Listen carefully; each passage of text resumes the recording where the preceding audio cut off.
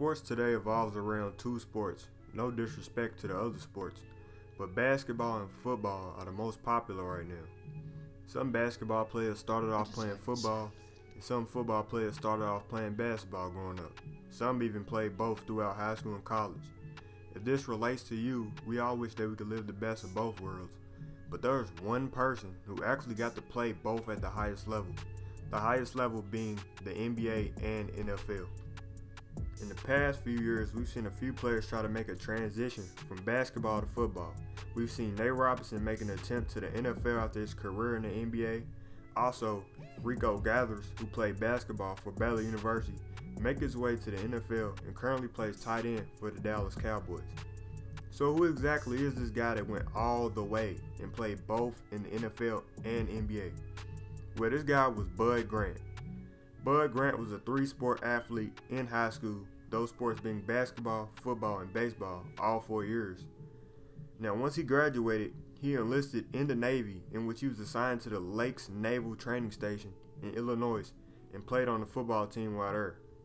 He discharged from the Navy using an acceptance letter from the University of Wisconsin-Madison, but instead he decided to attend the University of Minnesota. There he also played 3 sports and received all Big Ten Conference honors in football twice. There's not much information on his stats to back up what he did in all sports, but they were good enough to get him selected in both the 1950 NBA and NFL draft. He was selected by the Philadelphia Eagles in the first round, 14th overall, and 42nd overall in the 4th round of the NBA draft by the Minneapolis Lakers. A hard decision to make. He chose to play basketball and stay with the Lakers because it was local and offered him a nice pay raise. Also, his close friend Sid Harmon was the Lakers general manager at the time, and that influenced his decision even more. His career wasn't the best in the NBA, although he won a championship.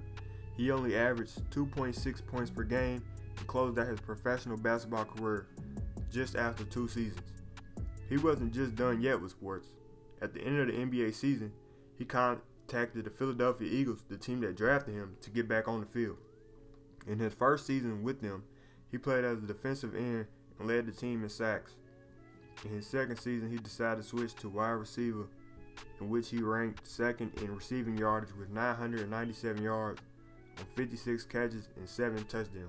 I just like this. Now here's where his career took a slight downfall. At the end of the 1952 NFL season, the Eagles refused to pay him what he thought he was worth, ending his NFL career. Now we won't get into crazy detail about what he really did after this, but he did join the Canadian Football League, where he was an All-Star 3 times. He then became a coach for the team he played for in the Canadian League, the Winnipeg Bombers, and back to the NFL, where he coached for the Minnesota Vikings.